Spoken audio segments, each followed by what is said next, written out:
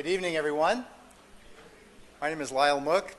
I teach biblical thought in the philosophy department here at URI and pastor Christ Church in East Greenwich. Welcome to the Veritas Forum. Now, the Veritas Forum at URI is sponsored by Intervarsity Christian Fellowship, by Refresh Student Ministry, and also we have co-sponsors in our community of the Bridge Church, West Kingston Baptist Church, Christ Church, and the Evangelical Ministers Fellowship. We would love to have your help as we proceed with Veritas Forums. During the first few minutes of the presentation tonight, there'll be some sheets, some clipboards go by that will allow you to sign up for a brief online survey. You will not be put in any kind of mail lists, and for an incentive, they're actually going to put you into a running for an iPad 2, which probably will be obsolete by the time you get it, but nevertheless. You will also have note cards available that you should have near your seat or handed to you. These are available for you to write down questions during the lecture. And so we'll have a Q&A time afterwards that will take from questions from the audience as well as questions that you have written out already during the talk. To introduce our speaker tonight, it's my great privilege to welcome the president of the University of Rhode Island, Dr. David Dooley.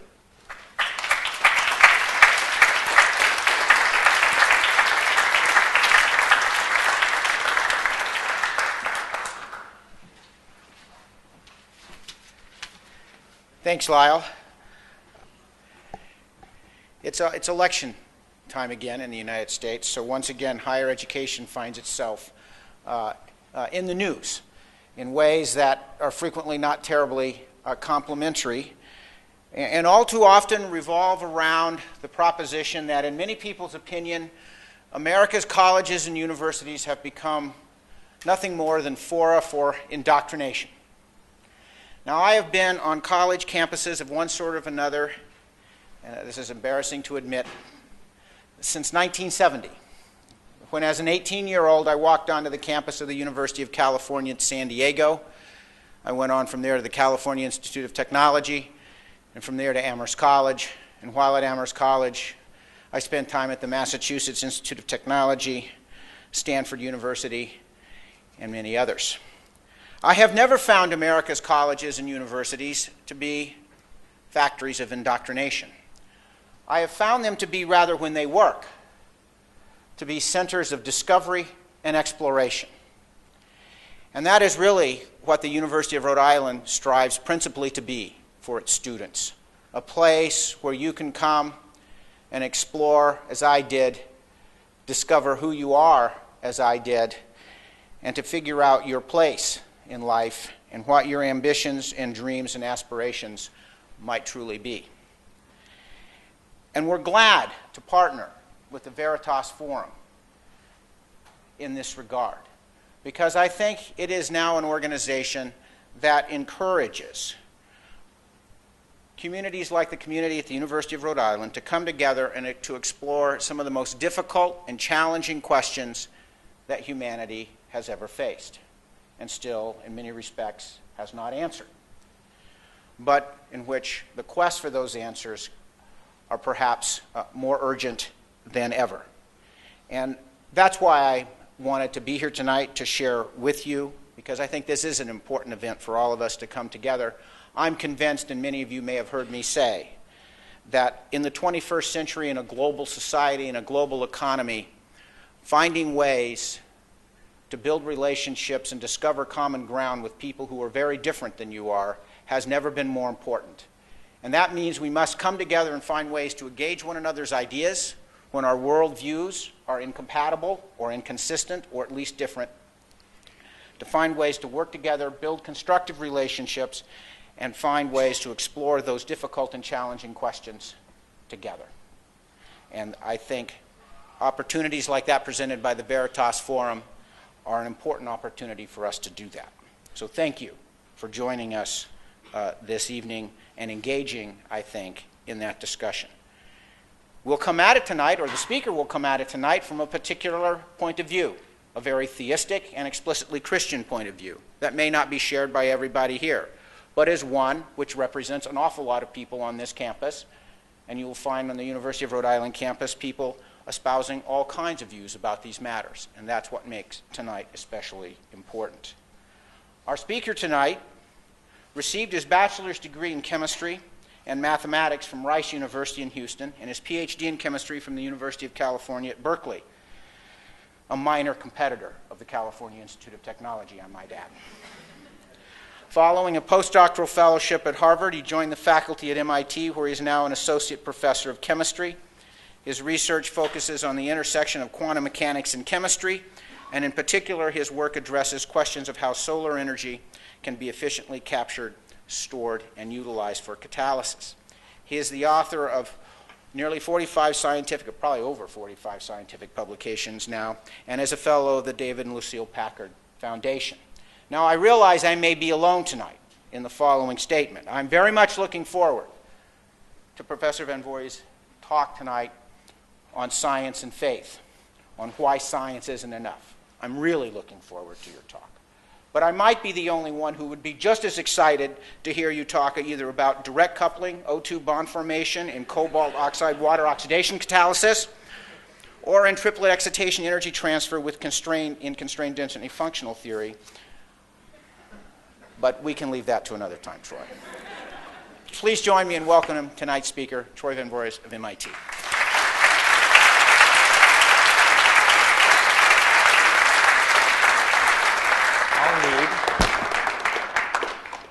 Yes, there we go. This would have been a very different talk if I didn't have my notes. Well, thank you, President Dooley. I have to say I forgive you for going to Caltech. Caltech exists because not everyone can get into MIT.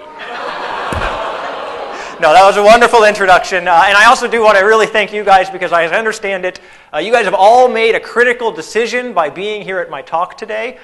Because, as I understand it, there's a competing event on URI's campus that's going on right as we speak over in Edwards Auditorium. The Miss URI pageant is going on. And so I thank you that you chose this talk over the Miss URI pageant. I'm sure that that was a real nail-biter for many of you. So today we're going to talk about the relationship between science and faith. If you ask me, the popular conception of these things is that science and faith live in opposition to each other. That is to say that there's some kind of an ideological war going on between the two. And so when people find out that I'm a scientist and also a Christian, I typically get quizzical looks and questions like, well, doesn't that cause a lot of problems for you? To which my typical answer is, well, no, not really. And when I dig a little bit deeper, I usually find that in most cases, these questions arise out of misperceptions. Misconceptions on the one hand of what science does and does not offer us, and misconceptions on the other hand of what faith requires of me as a believer. And so I think before I get to the question of integration of science and faith, I think it's worth us taking some time to unpack those issues, to discuss those misperceptions, so that they don't color our discussion later on. Okay, so to start off, I'm just going to talk about some of the misperceptions that I've encountered about science. I've got 3 myths that I want to try to dispel, and so I'll take them in turn. So the first myth that I run into a lot is the idea that to be a good scientist, you need to be an atheist. This point seems to be coming up with increasing frequency of late, so I think it's important for us to discuss it at the outset. One of the main champions, or the main group of champions of an argument like this, are folks like Richard Dawkins and Daniel Dennett, the so-called new atheists, or as I like to call them, the evangelical atheists. They really promote the idea that to be a scientist, you have to be an atheist. And now, like all the misperceptions we're going to talk about tonight, there is a kernel of truth in this statement. And that kernel of truth is this: in science, to do good science, you're required to be an objective observer. If I do an experiment and I collect the data and then I analyze it in a biased way, for example, by throwing out the data points that don't agree with the conclusion I want to draw, the result is not just bad science, it is not science.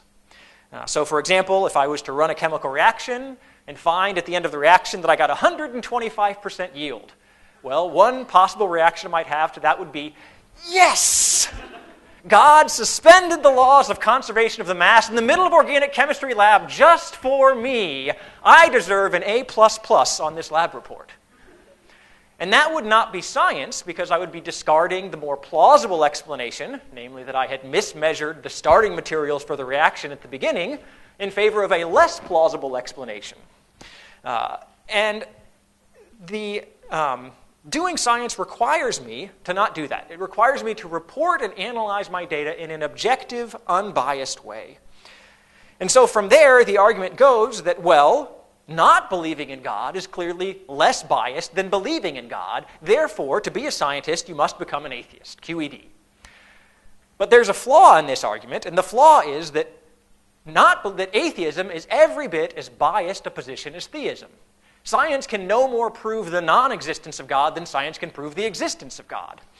And so this is something of a solution, but it's also something of a non-solution because it means we are stuck. On the one hand, we have theism. On the other hand, we have atheism, and both positions are biased. But this really shouldn't shock us because scientists are biased in any number of ways. We're biased in spiritual, emotional, intellectual ways, and we bring all of this baggage into the lab with us. And the secret to being a good scientist, in my experience, isn't that you need to become some kind of unfeeling, skeptical robot who just runs experiments. The secret to being a good scientist is to be able to take your biases and set them aside for a time while you do experiments so that you can analyze your data in a rational and unbiased way. And so, in that context, being an atheist provides no particular advantage to doing good science. It's just another bias that you have to set aside when you're doing an experiment. So that's the first misconception I want to set aside, the idea that science requires atheism. The second misconception that I run into a lot is the idea that science, by the work that it is doing, science is making God irrelevant. And here, the argument goes something like this. In ancient times, people needed God. They needed him to explain all kinds of things that they didn't understand, like lightning and disease and drought. But nowadays, science explains to us how all of these things happen in terms of chemistry and biology and physics. And so, as time goes on, we find that we need God less and less, and eventually we won't need him at all. So this is the point of view that is often known as the God of the gaps approach, and it's fundamentally incorrect. The key fallacy at work here is the idea that God can only exist in phenomena that science cannot explain. That the expansion of scientific knowledge necessarily means that we're squeezing God into smaller and smaller boxes. But this is the incorrect picture of God, because the reality is that God is not the God of the gaps. God is the God of everything. He's the God of the whole enchilada. And so the truth is that as science gets bigger, as we discover new things, God gets bigger. Or at the very least, our understanding of God gets bigger. As the Apostle Paul said, the God who made the world and everything in it, being the Lord of heaven and earth, does not live in temples made by man. That is to say, he doesn't live in the little boxes we leave over for him. Since he himself gives to all mankind life and breath and everything, that they should seek God and perhaps feel their way toward him and find him, though he is actually not far from each one of us. The fact that I can look at the North Star and tell you that that is an astronomical body that exists 434 light years away from the Earth does not for me diminish the majesty of the creator of that star, the one who ordained its path. Instead, it adds to my awe and wonder. So that's the second myth, the idea that somehow science is making or is going to make faith irrelevant. The third thing that I want to discuss is the idea that science is the only path to certainty. So on some level, it is natural to think this. It's natural to think that scientific inquiry is the only way to really be sure about something. After all, science is based on evidence, things that we can measure and see, and as they say, seeing is believing. And so it's in this particular aspect, the idea of science being the path to certainty, by the contrast of that argument, people would say that, well, faith then is really not a path to certainty. Instead, it's some kind of flimsy guesswork, something that can't really lead to certainty at all. So let me explain why I think this is incorrect. Because, of course, scientific evidence can increase our confidence in a proposition. But confidence is not the same as certainty. So as the sort of humorous saying goes, you can tell a chap that there are 300 sextillion stars in the universe, and he will believe you. But you tell that same person that a chair is covered in wet paint, and he'll need to touch it to be sure. Because he is confident, but he's not certain.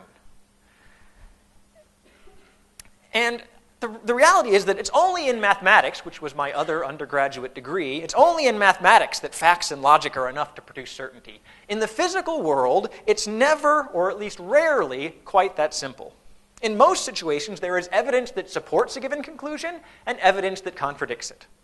As Richard Feynman, the Nobel Prize winner in physics, once said, "In science, we have found it of paramount importance that in order to make progress, we must recognize our ignorance and leave room for doubt.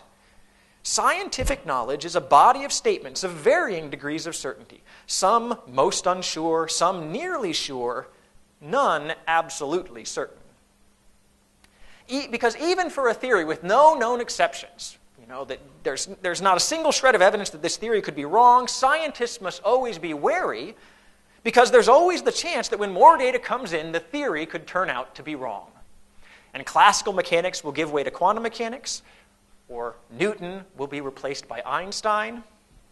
Because the reality is that historically speaking, science has contributed greatly to the increase of human knowledge, but has not contributed significantly at all to human certainty. And to me, this is a very fundamental point for a forum like Veritas, where what we're really looking for is truth. Because if something is true, I want to be certain. There can't be any statements like, "Oh, well, by all means, that's true," well, except for if it isn't true. Because truth without certainty is not truth, or at least it's not truth that's worth very much. And so if we're saying we're seeking truth, we really do want certainty. And so it's important to recognize that this sort of popular idea of science is the way to certainty isn't really quite right. Okay, so those were the misperceptions I wanted to dispel about science. Now I want to talk about some of the misperceptions on the other side, things people have told me they think about faith that I think are off the mark. So again, I have three myths I want to dispel. The first one is the idea that having faith means that you have to believe in, fill in the blank with your favorite controversial topic. You have to believe in evolution, the Big Bang. You can't believe in dinosaurs. You can't believe in evolution or the Big Bang or dinosaurs. And this is a big fear that a lot of people have, and so I feel like we should get it on the table first, because there's a general fear that becoming a Christian or a Muslim or a Jew requires not only accepting God, but also a whole host of other propositions that run counter to scientific evidence. Now again, there is a kernel of truth here. And that kernel of truth is that historically speaking, there are any number of questions where the church and science have been at odds. The age of the earth, the origin of species, whether the earth revolves around the sun or the sun revolves around the earth. Now, in Christianity, most of the arguments with science are based on biblical scriptures. And as a Christian, I believe that the Bible is true. I believe that it is without error. And the Bible does contain a great deal of evidence about God's action in the natural world. However, just as scientific evidence requires interpretation to have meaning, so too scriptural evidence and church teaching also require interpretation. Let me give you an illustration of this point. So let's consider the issue of spontaneous generation. This is the idea that life can spontaneously form from inanimate objects. Okay, this sounds like kind of a crazy idea, doesn't it? But the key example of this would be to take a bowl of cornmeal and leave it out, and sure enough, if you leave it out long enough, maggots will grow in the bowl of cornmeal. They'll spontaneously grow in the cornmeal. And the predominant scientific viewpoint of this observation for about 2,000 years was that the reason that happens is because air and cornmeal come together spontaneously to make maggots.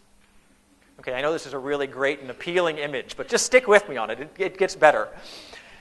So that was the scientific viewpoint for about 2,000 years. Now, meanwhile, on the side of Christianity, early Christian scholars looked at the Bible and they saw passages like the Israelites discovering quail in the desert, or Samson discovering a beehive in the carcass of a lion, and they said, aha, look, Scripture agrees with the scientific theory. Spontaneous generation is right. And so for 2,000 years, everybody was happy because everyone agreed. And then in the late 19th century, Louis Pasteur came along and showed that, in fact, spontaneous generation was not the normal course of things. And we all agree with this now. But the conclusion to this is not that the original scientific experiments were wrong, or that the scripture is wrong, because they were not wrong per se. The scientific evidence was correct. Maggots really do grow in bowls of cornmeal. It wasn't falsified. It's true.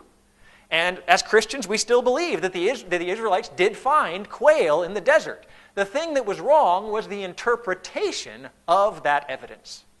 It's not the normal course of events that life springs from non-life. When that happens, something unusual or even miraculous has occurred.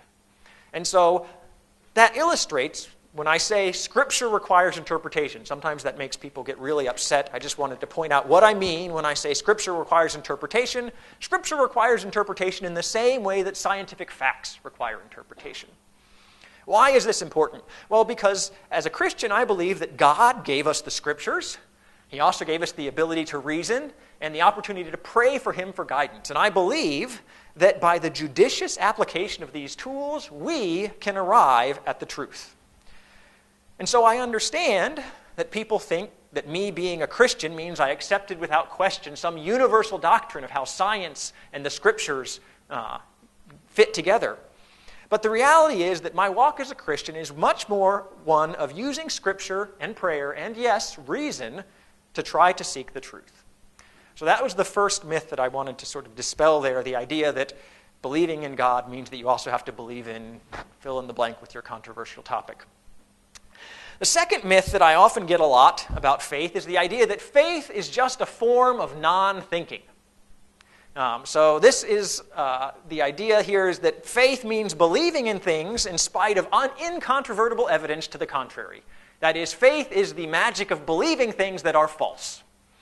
To put it in another way, this is the characterization that says that people of faith are the same people that will staunchly assert that the Apollo moon landing was fake, but professional wrestling is real.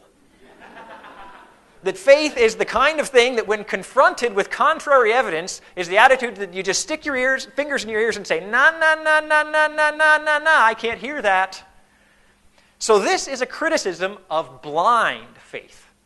And we very often encounter people who have this kind of faith. I have one particular story I like to share on this. I have a colleague who is an expert in electromagnetic radiation and how it can be used for imaging of objects. And around the time that the U.S. government was commissioning the first stealth bombers, he was invited down to the Army Research Lab in order to give a talk on his research. And at the end of his presentation, he added a couple of slides to his talk to just tell the Army, or the Air Force, a little bit about the fact that he had an idea that perhaps using terahertz waves, you could actually design a device that might be able to see something like a stealth bomber. He thought the Air Force might be interested to know this fact. And so he gave his talk, and he sat down, and at the end of his talk, a 3-star general in the Air Force stood up and said, "Son, you are mistaken. That plane is invisible." And my colleague backpedaled a bit and said, "Well, yes, no one has actually built a detection device like this, so in principle it's probably safe, and I was just trying to make the point," and the general said, "No," and in a very ominous tone said, "I said that plane is invisible." Now, my colleague was a very smart man.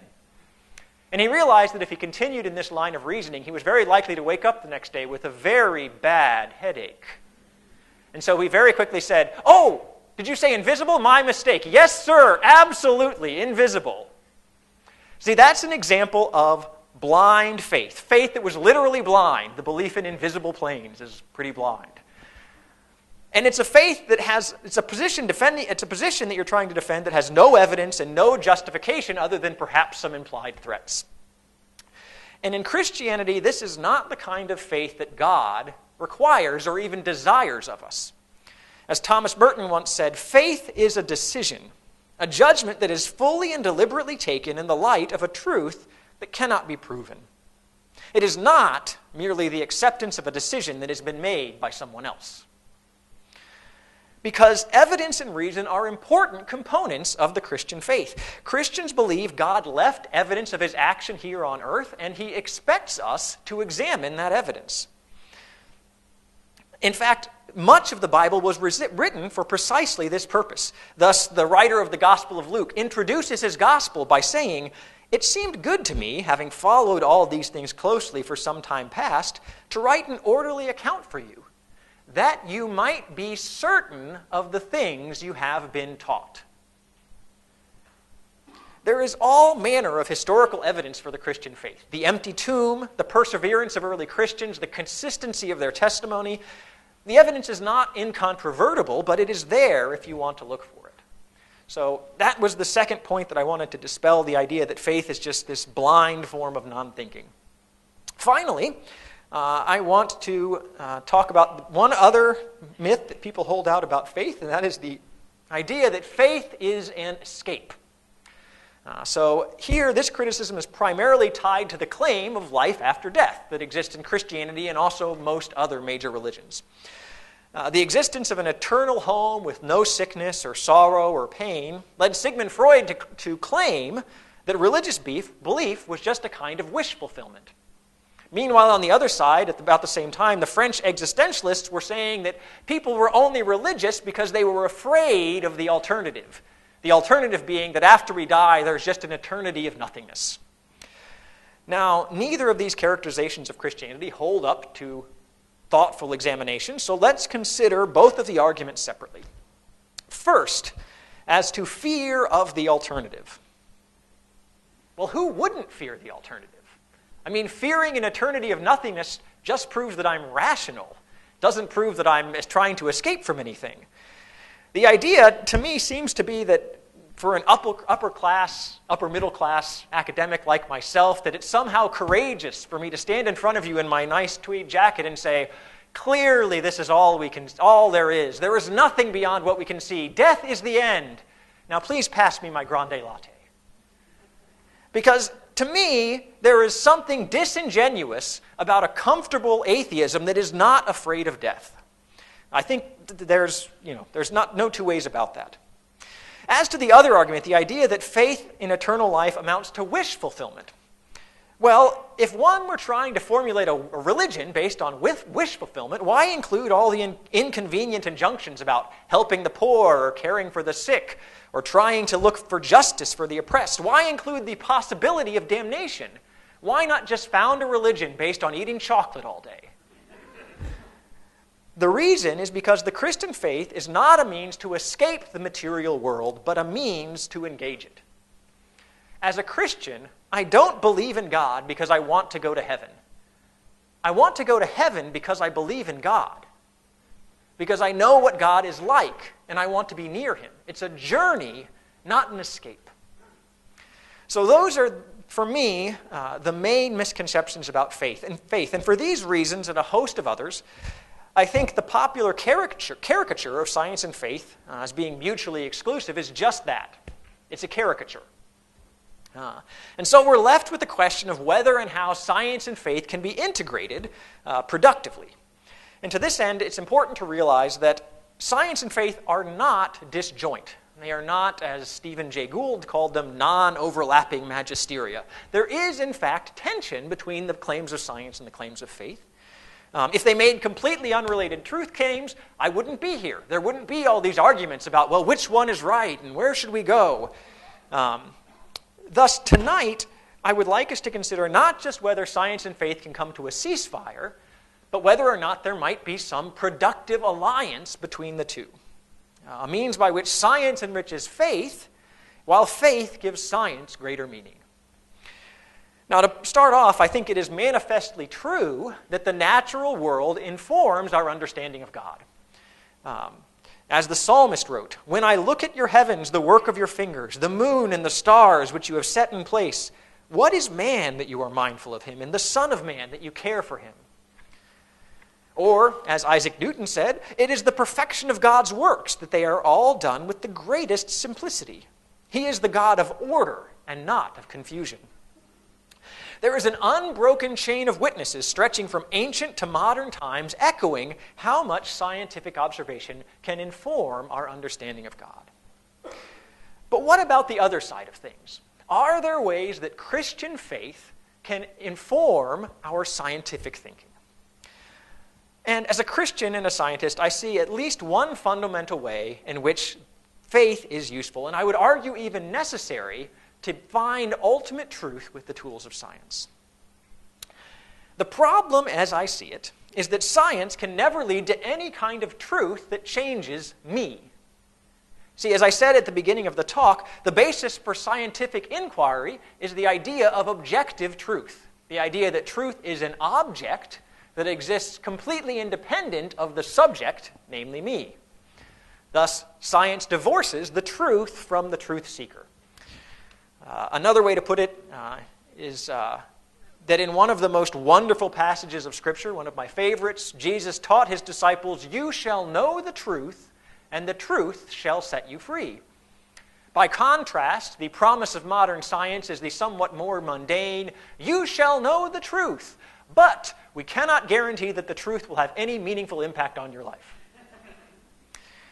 Because I am here and the truth is out there. And this is a challenge that all of academia faces.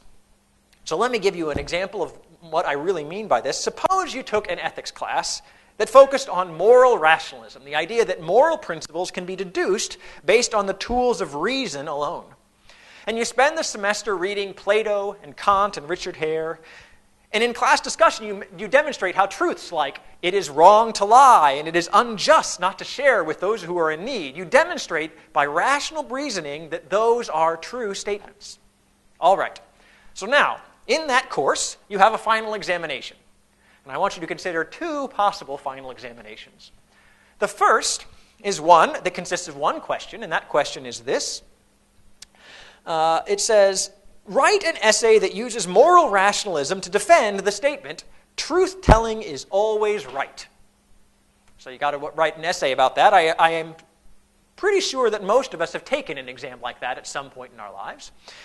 Now consider an alternative exam also consisting of one question. The question is this. In class, we use moral rationalism to show that lying and not sharing with those in need are wrong. How many times during this semester have you lied or failed to share what you have with those in need? Grading will be as follows: -1 point for every lie, -5 points for every failure to share, and -100 points for lying in response to this question. You see, we laugh at that because we don't expect what we learn in the classroom to actually change the way we behave at all. And to my mind, this is a fundamental problem with the scientific worldview.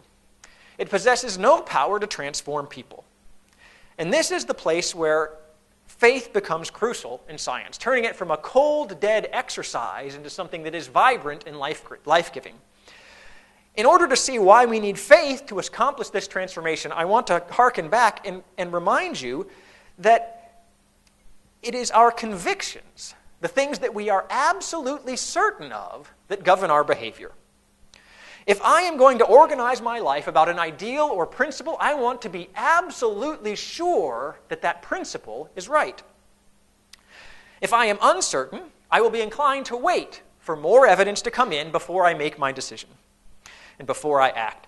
But this doesn't work because from a scientific perspective, there's always more evidence to wait for. And so we never make a decision and we never act. Scientific evidence can give us greater and greater and greater confidence, but it never gets us all the way across the gap from indecision to certainty. That last step is always the step of faith. Now, this need not be religious faith. You could have faith in the goodness of humanity, faith in other people, or even faith in the law of gravity, but making decisions requires a leap of faith. Because faith is the thing that gives us a framework for making decisions in the light of evidence. Let me give you an example. Suppose I feel there is convincing scientific evidence that human activity is contributing to global warming. Now, I just want to pause there and note that I said at the beginning, suppose. This is a hypothetical. I'm not trying to make any case about whether humans are or are not making global warming worse. But suppose I am convinced by the scientific evidence. But even though I'm convinced, I still drive an SUV. I still leave incandescent light bulbs on at home when I'm not there. I crank the air conditioning in the summer. I fly tens of thousands of miles every year on vacation. In this situation, I would contend that while I may be convinced, I am not certain. Because if I was certain, I would change my behavior. Because the fact that I persist in activity that produces large amounts of CO2 proves one of two things. It proves either that I don't think what I am doing actually contributes to global warming, or it proves that I am a fundamentally evil person who doesn't care about the future of the planet or the security of the country or the well-being of my children. And I hope that you will give me the benefit of the doubt and assume that the answer is not B. Okay, let me give you another example from the side of religion. As a Christian, I believe that prayer is extremely important. The Bible teaches me that God listens to prayer, that I have direct access to God, and that He answers prayer. The Bible even instructs me to pray continually. And I am convinced that these things are true. And yet, when I wake up early in the morning and my kids are still asleep and I go downstairs, I have the choice to either spend that time in prayer or use that time to answer email. And sure, sometimes I choose to pray, but sometimes I choose to answer email. And the reason for that is because I am not always certain, deep down in the core of my being, that the prayer I offer in the morning is going to matter.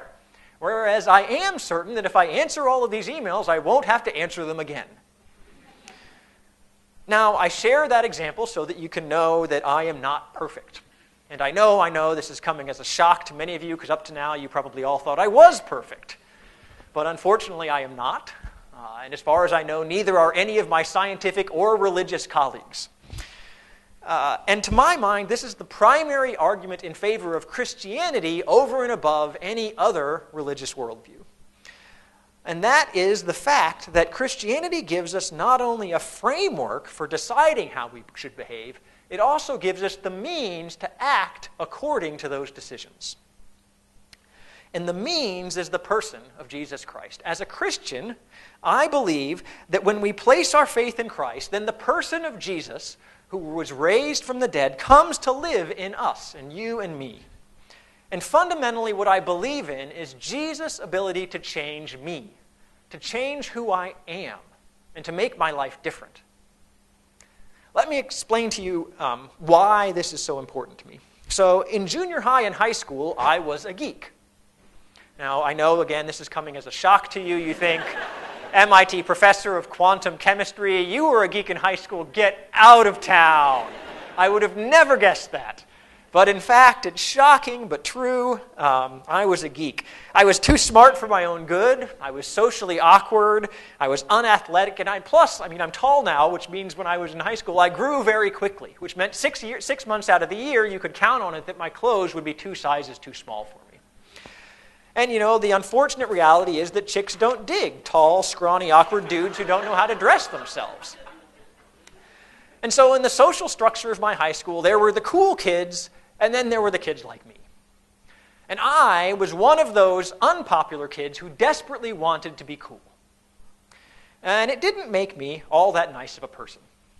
I would shun people who I perceived to be lower on the social ladder than I was. The other people who also didn't have the money to buy all the right clothes, or all the other members of my chemistry Olympiad team, who in my opinion were far, far nerdier than I was.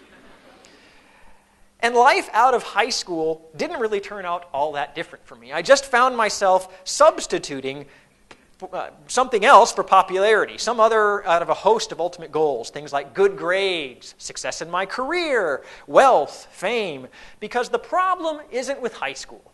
It isn't with the in crowd or with college or academia. The problem is with me, the things that I want. And no matter how hard I work, I can't change that problem because I am the problem. And theistic naturalism doesn't provide any help here. If God just set the universe in motion and then hung up a sign that says, be back in 25 billion years, then I'm out of luck. Whatever I am is whatever I am. And in fact, it's sad to say, but most religions are actually even worse on this issue than theistic naturalism, because they tie our acceptance to God based on our ability to accomplish a certain set of tasks or to live by a certain creed or set of rules. Only in Christianity does God provide the means to change who we are. The same God who set the universe in motion, who gives life and breath to every living thing, that same God sent to us the means of our redemption in Jesus Christ. And in Christianity, it's only in Christianity that God takes our ability to reason and our capacity for love and our profound tendency to fail, wraps it all together, and turns it into something beautiful. And for me, that theistic Christian worldview provides the most satisfying context in which to interpret science.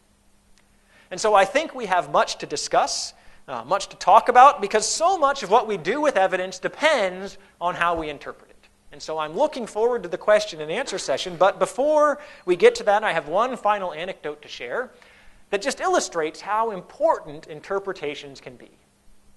And the anecdote is this. So a father and a son went camping in the mountains. And when night fell, they made camp and went to sleep. And sometime during the night, the father awoke and rolled over and saw his son staring up at the heavens. And the father said, "Are you looking at the stars, son?" And the son, looking up, said, "Uh-huh. Dad, what does that tell you?"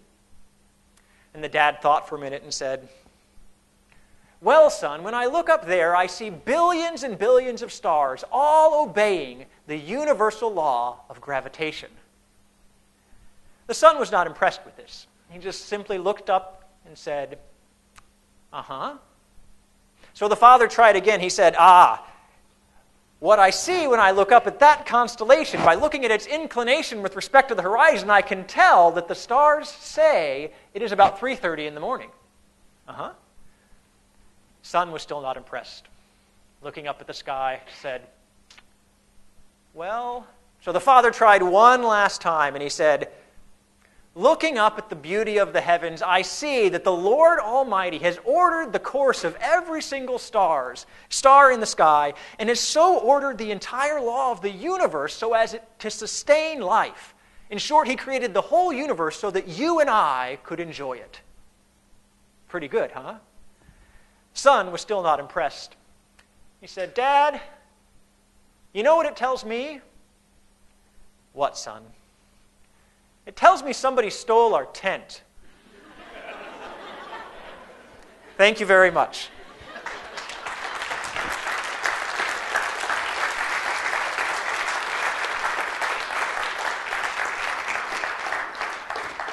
Thank you so much. We have quite a few minutes, about 20 minutes, 25 minutes or so, for some Q&A. And if you have questions that you wrote down on cards, please pass them over. I guess there's ushers here that will grab those cards. And we'll also take some questions from the audience. Let me use my prerogative to start off with the first question. Had the joy of having dinner with Troy, and one of the things he said that he didn't elaborate on, I thought was really pretty cool. So I'm going to ask you. You mentioned how it's not just the compatibility of faith and science that jazzes you, but that your actual scientific work is very thrilling and energizing to you. A la, what was use the movie example? Yeah. So the movie example that I gave, there's the quote from Chariots of Fire where Eric Liddell says, tells his fiancée that, God made me fast, and when I run, I feel God's pleasure. And I definitely do feel some of that when I am doing my work as a scientist. I feel that God made me to do something, and that this is part of what God made me to do. Now, that's not to say that I always know exactly where I'm going, but I do find that, I often share this when I talk to students and graduate students, and I say, we have the great luxury of being able to choose what we want to do. I'm sure for some of the college students out there, it seems like a great curse. Like, what am I going to do with my life? But it's a luxury. For 1,500 years, people didn't have a choice about what they were going to do. That's just, what am I going to do? Well, what did my parents do? That's what I'm going to do. So we have the luxury to be able to choose what we do. And so if I'm going to be able to choose what I do, I better choose something that lets me get closer to God. Because otherwise, I'm spending 40 or 50 hours a week just wasting my time, putting off the process of actually drawing close to God. And so for me, the process of, say, solving a mathematical equation or writing a good paper or clearly explaining something to a student, when I do these things, I definitely feel God's hand working through me. When I'm, in a good place, and those mornings when I remember to go downstairs and pray instead of answer email. And so I think that is an important thing to think about science, which is to say, for those of us who are believers in science, to think about how what we are doing in science really pleases or does not please God. That's great. Thank you. Question? Anyone have a question you'd like to ask?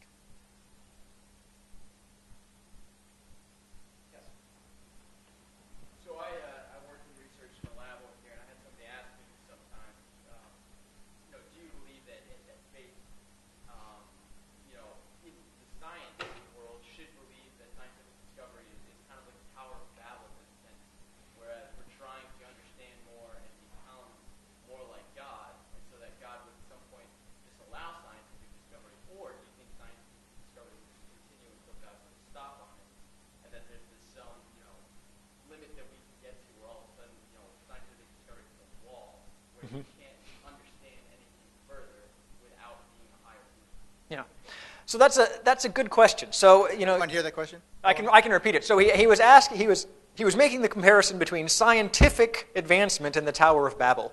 And the story of the Tower of Babel, for those who may not be familiar with it, it's a story of people who decided that they were going to make themselves like God. They were going to build a tower that reached all the way up to heaven, all the way up to where God's throne was.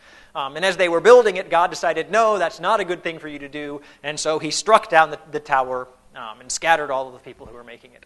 And his question was, do I see some sense in which science is like the building of the Tower of Babel? And if so, do I see some consequences for science based on the sort of moral of that story? And I'll give two pieces to that. So the first thing I want to say is that, well, yes, there are some similarities between science and the Tower of Babel. But the similarities are only, before I tell you what those similarities are, I want to point out that for the Tower of Babel, it wasn't as if God was saying, don't build tall towers. It wasn't the physical act of building the tower that was displeasing to God. It was the attitude of the people who were building it.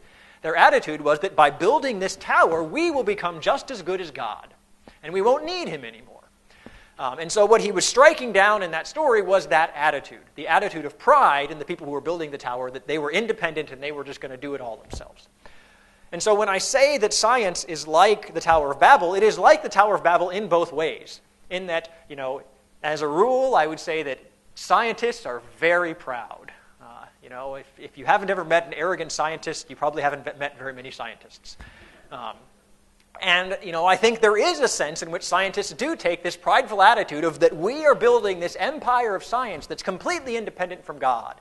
And then eventually we're just going to strike down religion, you won't need it anymore. And I think that is false. And whether God decides to strike that down or not, I think it's something that we should not adhere to. The idea that somehow this sort of arrogant sort of science is king of all things viewpoint. But on the flip side, I don't think that means that God is ever going to shut off science and say, oh, well, now scientific discovery just stops because of these arrogant scientists. What he's going to stop is the pride. He's not necessarily going to stop the things that people are attaching pride to. Does that answer the question? Would it be fair to say that God will never feel threatened by good science? I think that's a pretty safe assumption, yes. Here's a question.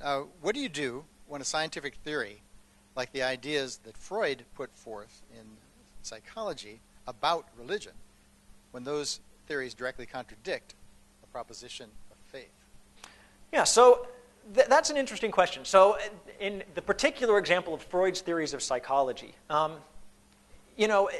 again, this gets back to the point of interpretation. I think that you do need to consider, when there is new scientific evidence, as believers, we do need to consider this. We need to say, look, let's really examine this evidence and figure out what's really going on here.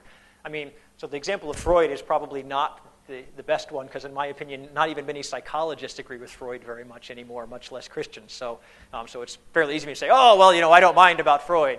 But there certainly are going to be instances where, as a scientist, I'm going to be exposed to lots of evidence, and sometimes that evidence is going to contradict some belief that I hold on faith. And it is my responsibility to re-examine the faith that I have. And I think in that sense it's important to point out that a lot of people think that faith means never doubting. And that is in fact not true. We can doubt points that we hold on faith all the time as Christians. In fact, we're expected to doubt. The only thing that I don't doubt as a Christian is the author of those facts. So I don't doubt God. Sometimes I say, well, gee, could I have possibly gotten this wrong? I mean, I know God didn't get it wrong, but maybe I could have.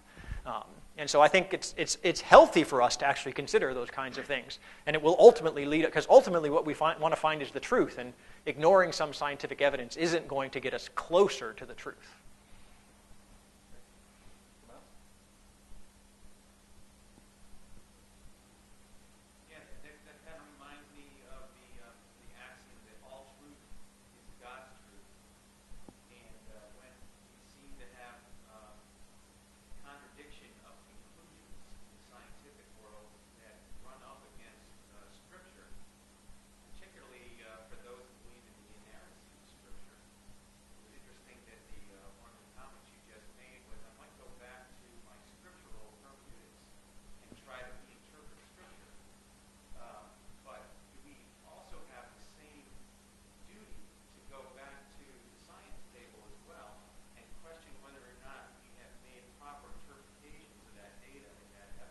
Yes, that is absolutely true. On both sides, it should be open to interpretation. And I think part of the difficulty in the discussion of science and faith is that sometimes people of faith are all too eager to question the scientific data, and the scientists are all too eager to question the scriptural data, but no one is self-questioning.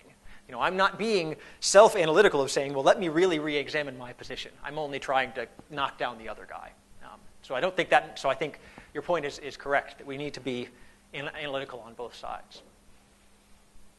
Picking up on something you said in your talk, Troy, Scripture, prayer, and reason should lead us to the right interpretation of truth. Why did Christians believe in spontaneous generation for hundreds of years? Yeah, so I guess that's one of those times where you can't see what I wrote. So when I wrote that sentence, there was a capital T on truth, because in Scripture the use of the word truth is actually as a sort of a metonym for Jesus. So in the ultimate reality of my interpretation of the Bible, the ultimate highest truth in the Bible is revealed in Jesus Christ as the form of truth. And so ultimately, one of the reasons that we look at Scripture so much is to get closer to and understand better the truth that He has revealed. Now, as to the point of fact about spontaneous generation, as to why is it that, well, by prayer and reason and Scripture, we didn't immediately see that spontaneous generation wasn't right. Well, I think that does point out the thing that I said before, which is none of us is perfect. So that, and this isn't some postmodern statement of, all truths are equal, none of us are. I believe that there is a universal truth and that we are seeking towards it, but I don't believe that we've gotten there. I don't think that any of us would claim to know, oh yes, I have every single scriptural point, I know everything right about every single thing that God would have to say. Or if they did, I would severely mistrust their. My understanding is that at the time that Darwin wrote Species, the prevailing scientific theory at the time was spontaneous generation. And therefore it seems likely that you could say something came from this, something came from that. And unfortunately, 2 years before, Gregor Mendel was doing his work. He had published his work a few years after Species. And had his work actually been truly understood and studied, people would know that things, you don't get apples from oranges. Just like it says in the Bible. Okay, it's an interesting historical question as to if the sort of prevailing biological point would be different if they had published in the opposite order, if Gregor Mendel had not been an introvert and Charles Darwin a huge extrovert. Whoever wrote this may have to help me out. I think I understand the question, but as a scientist, when a group of people aggressively claim something to be inexplicable, and the same group infers that it is an act of God, are you inclined to pursue reason or rationale regardless of this claim, or would you accept it as is? Would I be inclined to? Okay. No, I think I understand. So first of all, let me give my interpretation about. So this is basically, I think, a question about miracles, if I understand correctly. If whoever asked the question thinks I'm leading astray, then please say, no, I was asking about something different. But saying that if there is something that is inexplicable according to the natural laws, attributing that to an act of God, that sort of is my definition of something that's miraculous. And so the question then is, well, if somebody says this is a miracle, am I inclined to take that on face value and say, okay, well, it's a miracle, or am I inclined to look for a rational explanation? And here I want to clarify something that's very important about miracles, and that I think is commonly misunderstood by scientists, and that is the idea that a miracle means something for which there is no possible scientific explanation at all. It's completely scientifically impossible. And that therefore, if you can come up with some scientific explanation, that it was therefore not a miracle. That is, in fact, not the case, because it's based on a fallacy of saying that there can only be one possible explanation for an event. It's sort of like saying, well, why is the water boiling? Well, there's two explanations for that. One is that I'm heating the water, and as I'm heating it, the water molecules' kinetic energy is increasing, which causes them to go through a phase transition, producing steam, which makes the water boil. That's one possible explanation. Another possible explanation is it's boiling because I'm making tea. Would you like some? So those are two explanations of the same event. And the thing that makes a miracle is not that there is no possible scientific explanation for that event.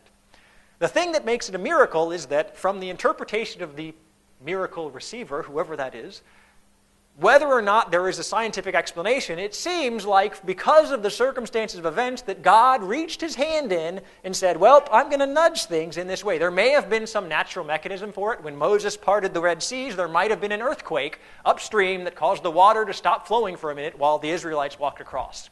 Fine scientific explanation, still pretty darn improbable. And so in that situation, if Moses says it's a miracle and some scientist upstream says, no, it was an earthquake, they can both be right. So the idea that, oh, well, I think this is inexplicable, it's a miracle, oh, no, I can come up with an explanation, therefore it's science, this is a false dichotomy. They can both be true, if that makes any sense. Great, thanks. I'm a public school teacher. I teach science. Mm-hmm. In our public school, we have a curriculum, and the textbooks and the curriculum are what's required material topic. Interpretation is not encouraged. Mm-hmm. The curriculum is what's supposed to be taught. As a science professional, are you discouraged from certain topics? Now, I work for a public school system, so I'm an agent of the government, which might be different from your situation, but I'm just wondering how that works for you. Yeah, so let me think on this to make sure that I give you a good answer.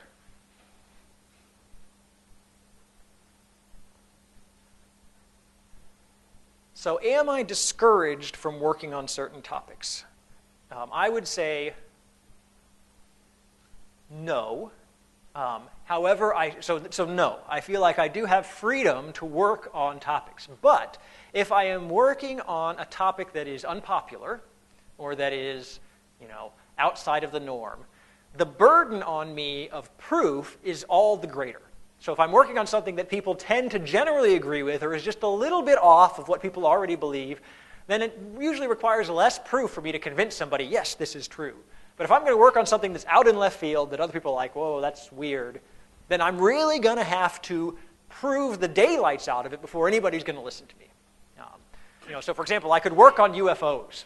I could try to say, is there scientific evidence for UFOs? But I'm going to really have to work hard and provide some really, really, really solid proof of UFOs before anybody's going to listen to me. And it doesn't mean that I couldn't do it. It just means that I have to work harder. One of the dilemmas that I hear in your question, too, is that when you said you're not doing much interpreting, are you saying that you don't feel the freedom to express any other views, or are you, what's behind that phrase? I guess I would say that if it's not included in the written curriculum, I'm not allowed to teach it. Mm. Even though, for example, in a cell in the textbook, it says that mitochondria are a result of two individual living organisms becoming one. And you can read about that, but you can also learn that not all the DNA that form mitochondria is in the mitochondria, which goes against that idea. So, in a public high school, the information that might lead a student to believe evolution is taught, but the whole truth isn't revealed such that the student can think for him or herself and say, there's a problem with that theory. It's not all the information. Only the information is given that leads to, say, evolution, for example. All the other data that leads away from that idea is not supposed to be taught. Yeah, so I mean, I'm not an education expert, so I'll make a comment, but I should preface it by saying that I don't have the same kind of authority in weighing in on this issue as I would on, some other issues. But it is my opinion that, when the school sets a curriculum, and it may not be communicated this way in all school districts, but when the school sets a curriculum, the goal really should be saying, all right, these are the things that we want the students to learn. If the teacher wants to go above and beyond and add something else, that's great. Now, I do want to say that in a school system, I think you're doing your students a disservice if you don't teach them evolution. Because what you're doing is you're teaching them to fail their exams. They're going to take exams in their life that are going to expect them to be able to answer questions about evolution. You need to teach them what the right answer to those questions are. Remember, I just gave the example of an ethics class where you don't have to obey any of the ethical teachings. Just because they can give the right answer to a question about evolution doesn't mean they have to believe that it is true. It just means you have to be able to connect the dots and say, well, it would imply this, which implies this, which implies that. It's sort of a rational reasoning within a context. And so within those parameters that, okay, look, even if you disagree with the curriculum, you want to serve your students well and teach them the principles of evolution, but you should also be free to teach them, additional things on top, as long as, they're able to get all the requirements in there.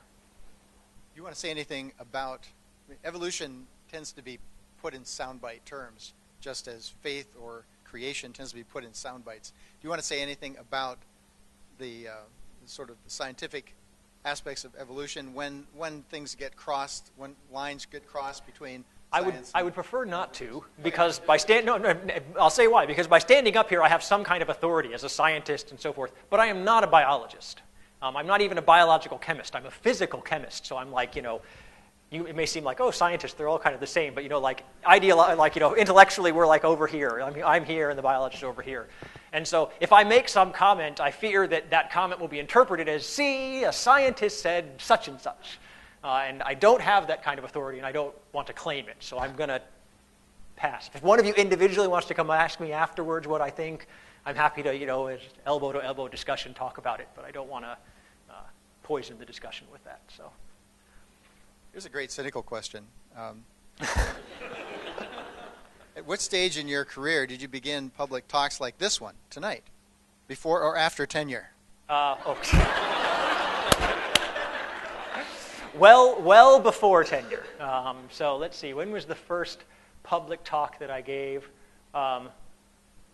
I'd say it was. It took a few years before the students would trust me to invite me to give a public talk, but I never said no to any. So I think maybe in the 4th year I was at MIT, I got invited to give a public talk, and I said sure.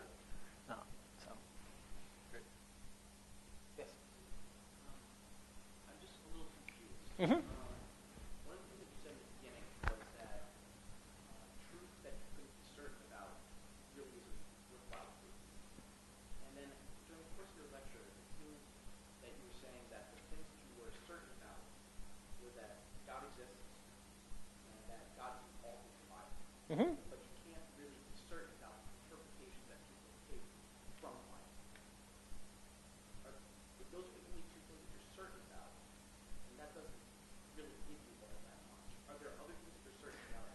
Yeah, so let me clarify what I mean by not being certain about the interpretations of the Bible. I'm making a distinction here. There are times you can be certain and certainly wrong. Right? You can be sure of something, and then it turns out that you didn't have all the evidence, or something comes out, and you're wrong. My use of the word certainty is really just the statement that, as human beings, the jury can't stay out forever. At some point, I have to come down on one side or the other and say, either I think this is true, or I think it's not. And I'm going to, go with that, and usually this is an action decision, because most subjective truth at some point requests of me an action. So the sort of classic example would be, you can ask me, do you think this parachute will keep you from falling at a terminal velocity? And I can say yes. But the test of whether I'm really certain of that is whether I'm willing to jump out of a plane wearing that parachute or not. And so that's my test of certainty, is really that certainty, which by conjunction means to me faith, is tested by action, by whether I'm willing to act on that point of certainty. So confidence is something where I'm willing to say, sure, I believe that. And certainty is the point at which I'm willing to sort of stake my action on it. Is that? So you're certain about certain interpretations, you're confident about others? I would say that's accurate, yeah.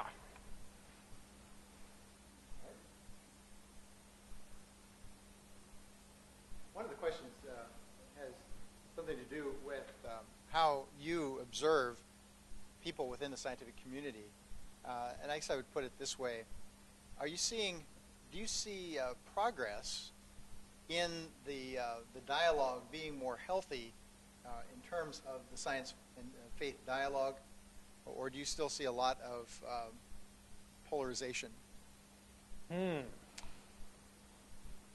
I think it's ironic because I think I see both going on at the same time. And let me clarify what I mean by that. I mean, what I have noticed, you guys can look at me. I haven't been around all that long, so I'm not sharing with you eons of wisdom here. But I have noticed over the last decade or so a definite move towards being able to discuss these issues in academic environments.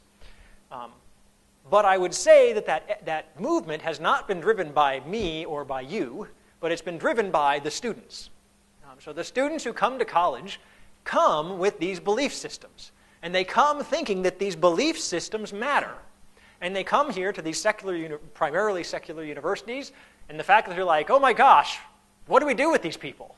And the students are saying, look, we have these systems. How does this impact this particular topic, this or that or the other thing? And so they want to discuss these things. And so then I think this forces us old farts to figure out and say, oh, well, okay, how would I think about this? And so I really feel like we have been challenged by sort of a generation shift in terms of the folks that are coming through university these days. On the flip side, I think there has been no decrease in the amount of polarization amongst the sort of academic elite of people throwing stones at one another. And I think the sort of classic example of this would be the new atheists who are possibly more polemic than any group in academia. And so I see both of these things going on, and my hope is that the students will win because you guys are bringing things that you actually honestly believe in and think are valuable. We have time for one more.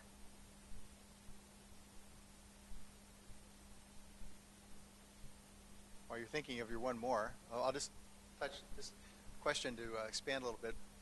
I think part of the John Polkinghorne, who is an example of a scientist, person of faith, talks about how there are two different kinds of truth.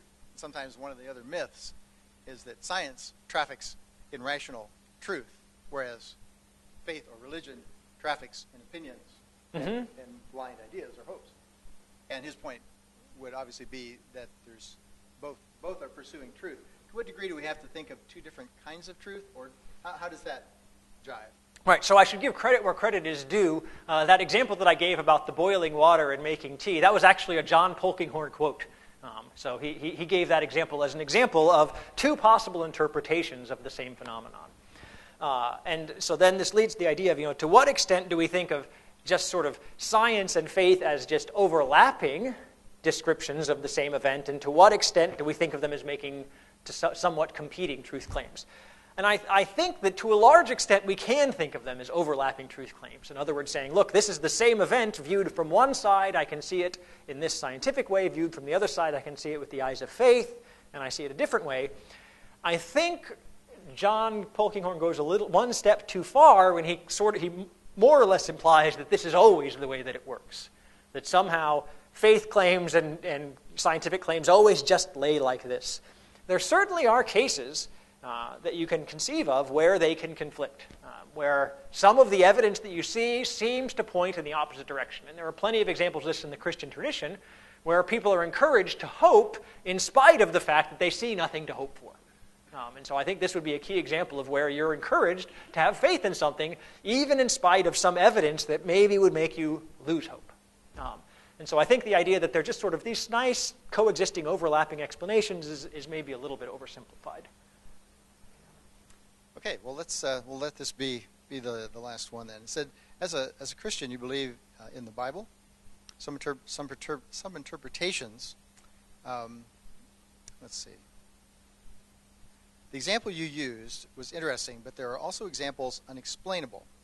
How do you think that Jesus changed water into wine?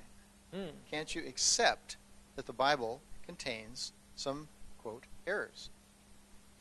So how can I accept that Jesus changed water into wine? So maybe I will close, which will be I don't know how much time we have. I'll give you a relatively long answer to this that comes from sort of a personal anecdote, which has to do with how I actually became a Christian. I was in college. I was not particularly Christian in the sense that I didn't go to church and didn't really care very much what God thought about that. I was probably still a theist. I still sort of believed God was there, but I believed that he was kind of a very distant God and that he didn't seem to really care about what I was doing. And this was partly judged in my scientific viewpoint by experimentation. I would try doing things I thought God would be angry about. Nothing happened. Therefore, God clearly didn't care. And with that, I mean, I was brought up in a Christian home, and so I knew about all of these miracles in the Bible, but I thought, well, they're probably just myths. They're probably just, okay, well, Jesus probably didn't turn water into wine. They probably made a mistake, and there was an extra wine flask over there, and then they thought it was water, but it wasn't. And, you can come up with all kinds of explanations for these things. And then when I was in graduate school, I was getting ready to go into lab one day, and I don't know any way to explain it other than to say that I feel that God spoke to me, that I had a conversation with God. Now, I told you about prayer and how this is a conversation with God, but, for those of us who pray, we kind of use that term loosely when we say it's a conversation with God. It's not like we're hearing this voice coming and talking back to us all the time. This was a time where I really felt like I was talking and there was a voice talking back to me.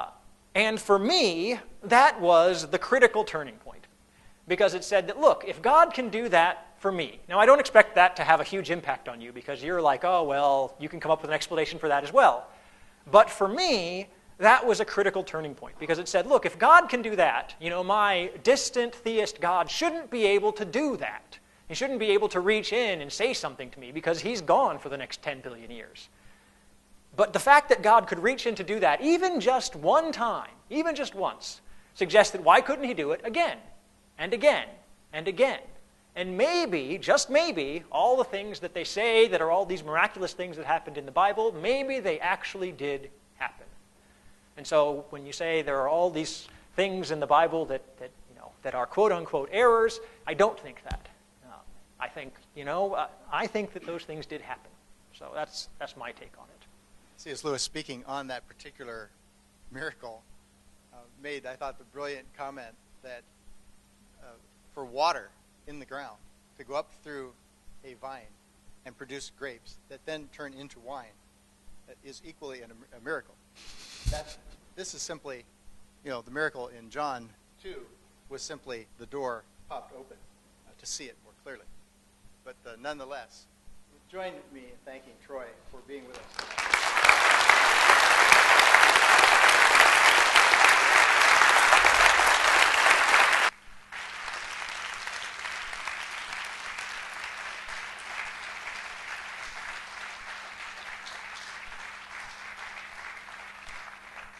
really do appreciate the thoughtfulness and the time that you took to be here.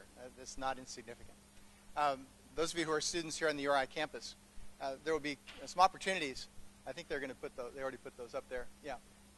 Just some informal discussion times. If you want to take a card that the ushers will have for you as you leave, just put your email down there. Someone can connect with you, and those are times available for some informal discussions if you'd like to pick this up further. So please take the opportunity to fill out the forum evaluation. Make sure you do that if you would to help us for the coming years. This is our second Veritas Forum, and we hope to make this an annual event. So thank you again for coming. Good night.